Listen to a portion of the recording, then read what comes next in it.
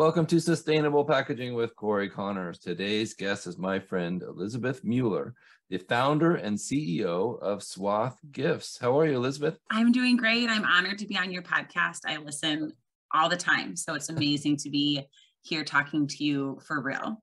Oh, thank you so much. It's my honor to have you on, and I'm very excited about your products. It's totally a unique kind of packaging, and I think the audience is going to fall in love with these right away. So let's start with your background a little bit. How did you get into this business? Yes, I will speak similarly. I know many people on your podcast say it wasn't a direct path, and mine was equally not direct. My educational background and initial work background was actually in marketing.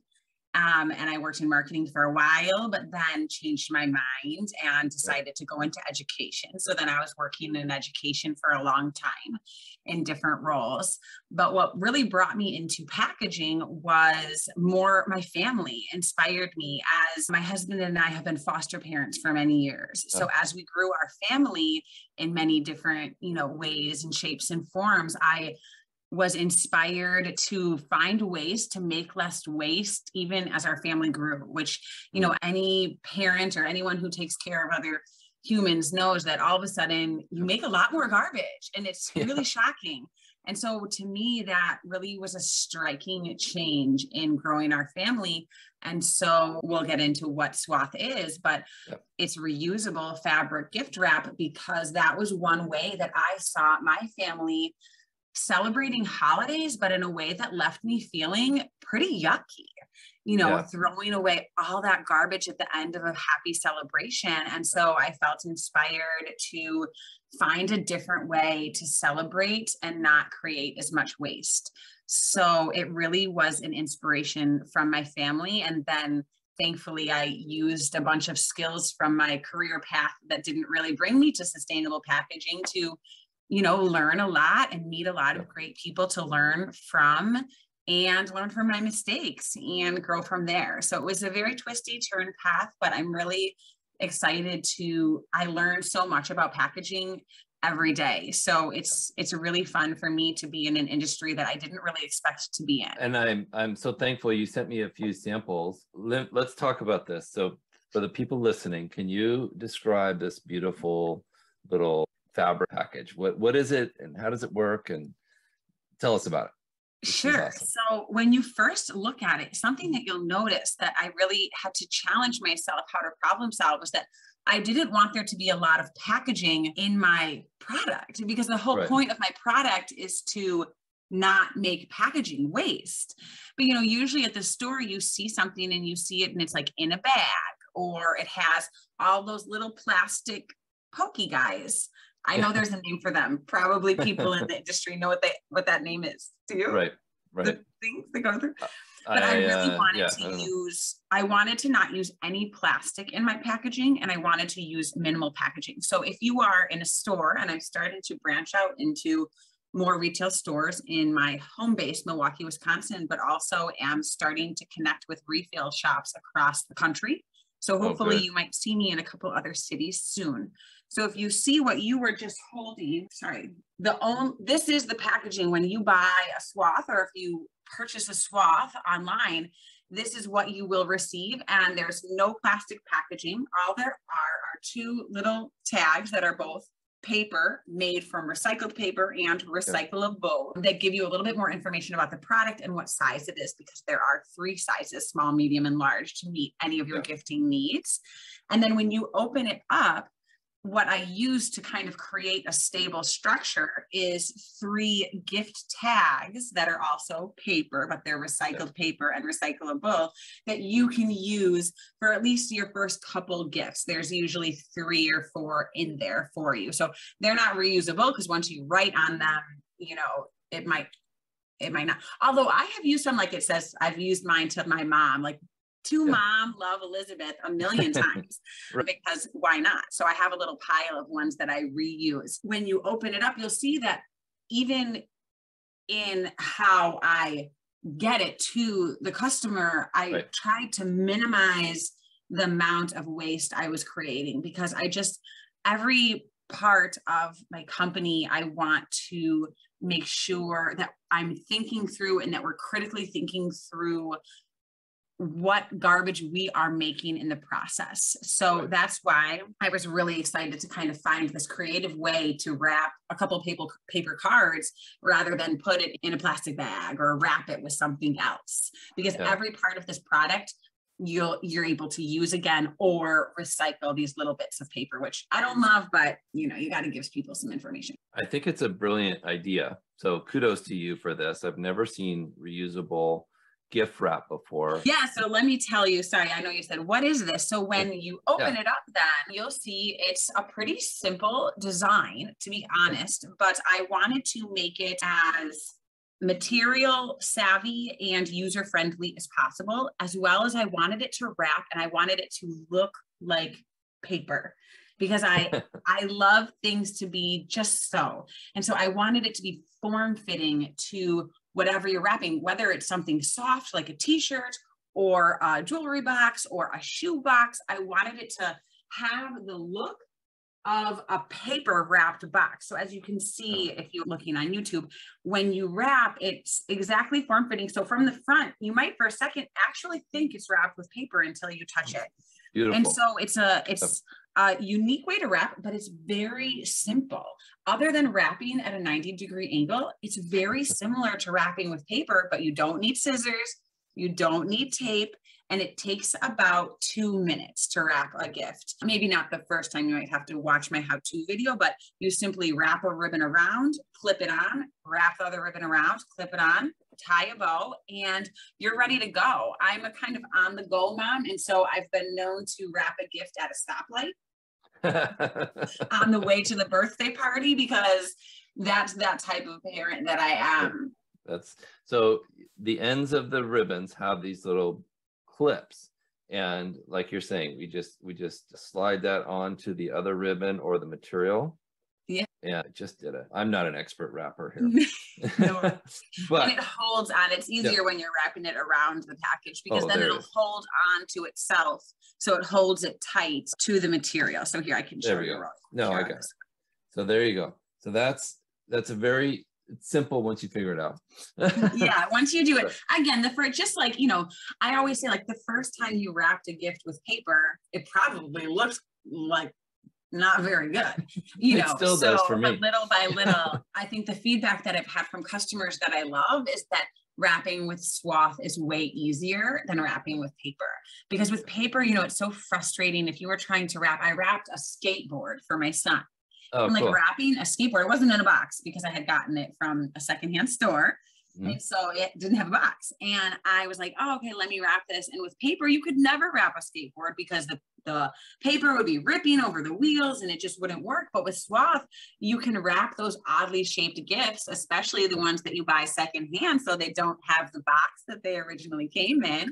And, you're really giving a gift to the planet, as well as giving a gift to the person who's opening it. Because, at Swathe, we talk about that it either, can be part of the gift that they're going to keep and cherish and use again. But then honestly, a lot of times with my family, it stays within the family. So you're using it again, and again. So at the end of the day, you're saving money on not having to buy wrapping paper that you're just going to toss, because we've used the ones that I originally made for the kids who were living with us at that time, that I made out of some itchy red sheets that nobody liked. Those were the first ones. And I must have used those hundreds of times, because they're very durable. They're kid tested. Believe me, I've had many kids try to rip them apart, and they are fun because they open really similar to paper. So it's not a different experience, because I think, to me, gifting is about the thought, the intention, the purpose that you put into it. So I want people to have that experience of pulling the gift open, not having to do it carefully. Although, some people open gifts carefully, which is fine too. But I wanted there to be that same experience. But then you just don't have to experience tossing it out. You just fold it up and either put it back in your bag and take it home, or give it to the person as part of the gift, and hopefully they cherish it and pass it on to the next person. I think that's an excellent point. It will be part of the gift, and I think you'll be more intentional with the gifts that you wrap with these, and more intentional with gifting, because it's such a fine presentation. You told me a story before the podcast started about this particular beautiful material that looks like it has flowers on it, and it's got blue and orange and yellow. Can you talk about this and what it's from? Yeah, absolutely. And it'll also give me an opportunity to tell you a little bit about how I source my fabric, which is pretty exciting.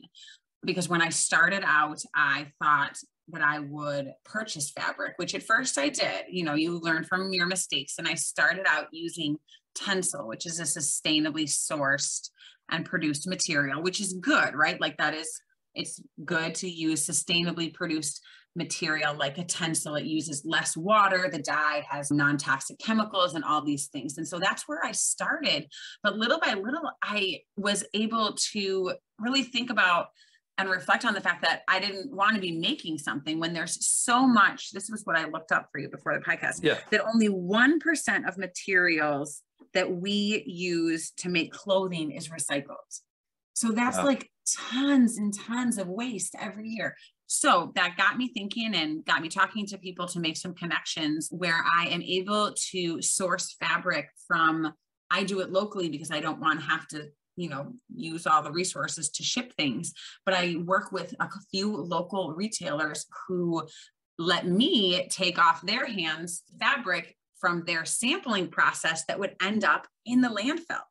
And so awesome. I'm literally taking fabric that they would have to pay to throw away, and I'm making it into something so adorable. These anchors, these were little boy shorts, but cute. Then now they're a swath that you can wrap for someone who loves, to boat and be on the water. They're on sale right now if you want to check it out until Thursday, and then they'll disappear until next summer. So I have to buy those. Soon. They're on a good sale. But, so I use this fabric from these local retailers. But then as you can probably tell from my skateboard from the secondhand shop, I love to go around to local resale shops. And there's one here in Milwaukee that often there's someone who finds vintage grain sack from the 1930s. And whenever she does, now she lets me know because I go get it right away. Oh, that's because so cool.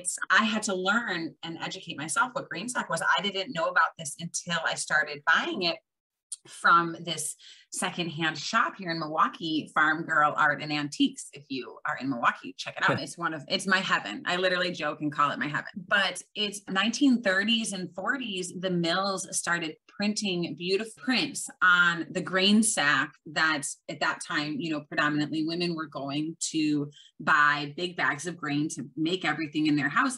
But as a marketing strategy, the mills started printing this beautiful fabric on the bags because the women would use the bags to make clothing for themselves and for their kids.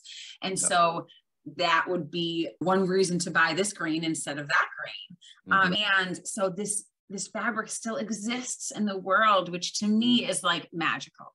And so I will always get that really quick and try to make as many swaths as I can. It's usually not a big roll of fabric like how I can get from the retailers. I'll get, yards and yards of fabric, but this is usually only like 1 or 2 yards. But it's one of my favorite things to sew and to make from, because you're using something that's almost a century old at this point, that was used to carry grain, that was used to make a dress or make clothing. And then now I'm using it to make reusable fabric gift wrap. And it just, to me, is exactly, it's when I envisioned this company, it's exactly what I had in mind. And so that just is so pleasing to me. And so one of the ones that I sent to you is that vintage grain sack. And it's, I hope that you, it seems like you connect to that story as much as I do, because it's just so much fun.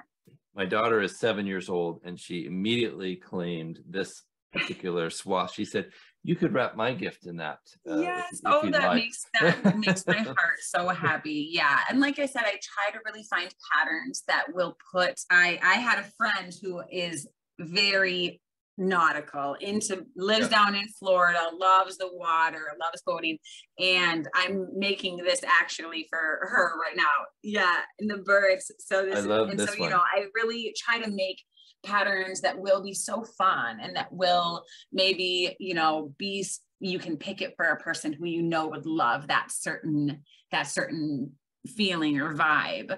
So it does add to the gift. My last thing is, I haven't done it much, but I know in one of the questions you had said, are you doing anything new? Is that I don't think it's on my website yet, but I'm toying with making custom swaths. So I think I may have said like on my website, you can contact me, but a friend, a few people I've just talked to have, babies who are growing out of their little new onesies and stuff like that.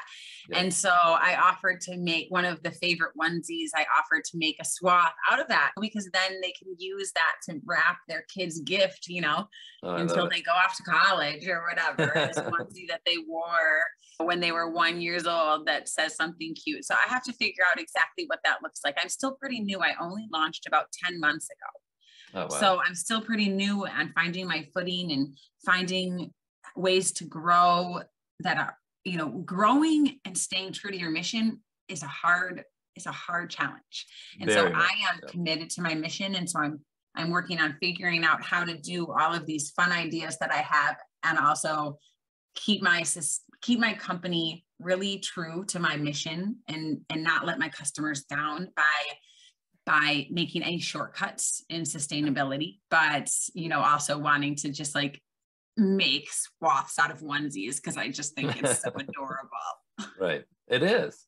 And the word swath means to wrap. Is that correct? Yes. Okay. So the word swath with an E, it means to wrap. And so we always say it means to wrap. And when you see a swath, you know that it was wrapped with love. I love that.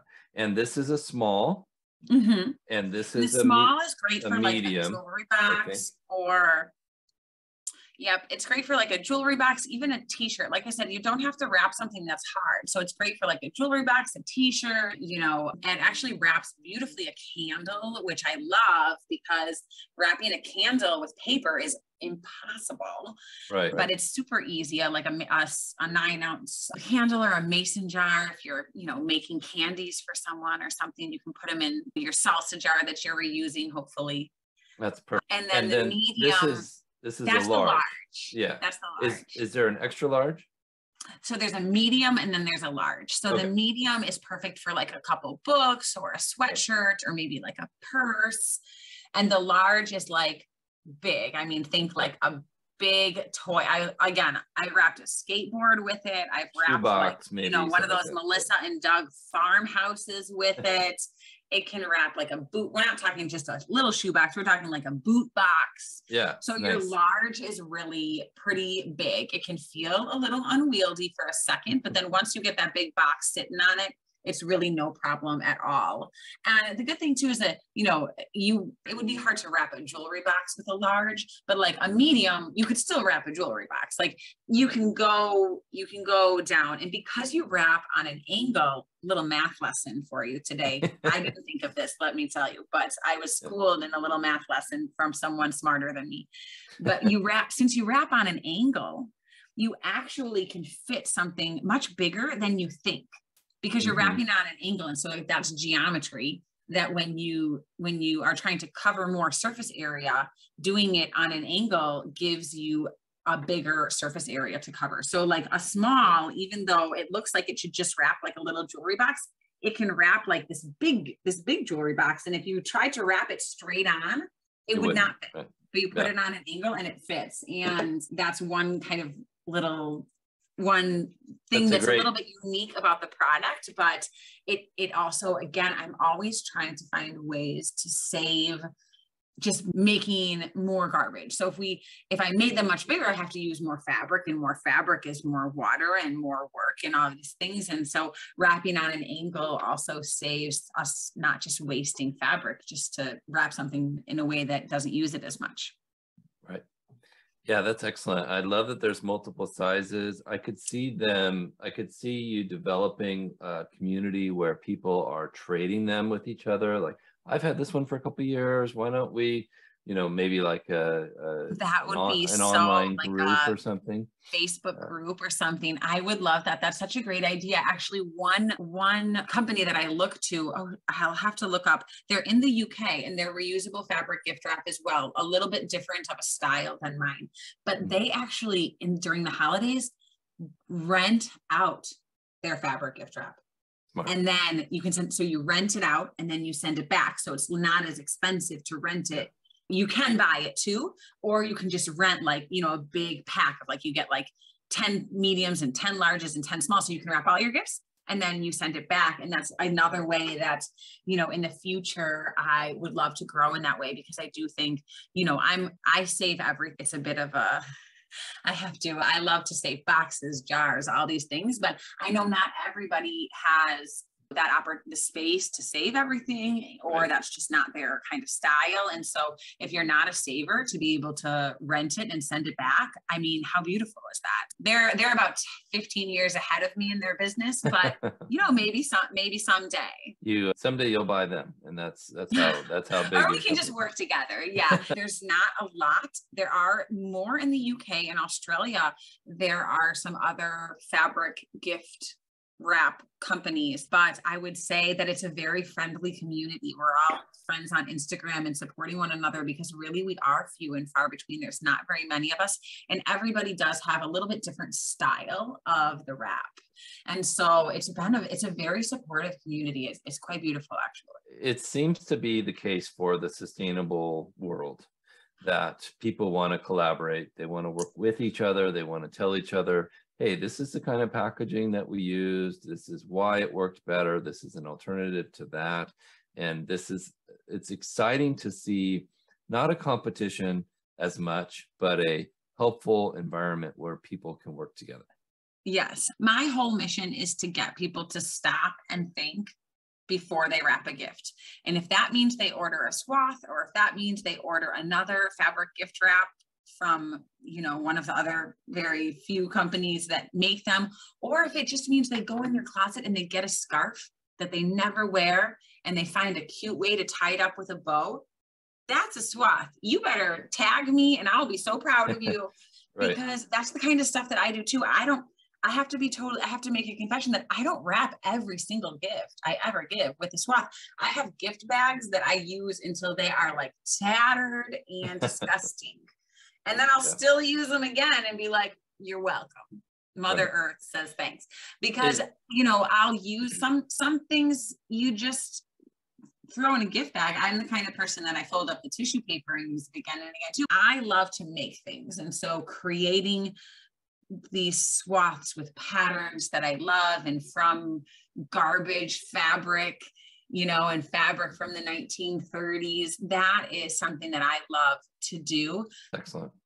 Well, how do people get in touch with you, and how do they order these, and what's the process? Yeah. So Swathe Gifts is the best thing to Google. So if you're on Google, Swathe Gifts is it, because that's my website too, but you don't even have to get the website. Super perfect.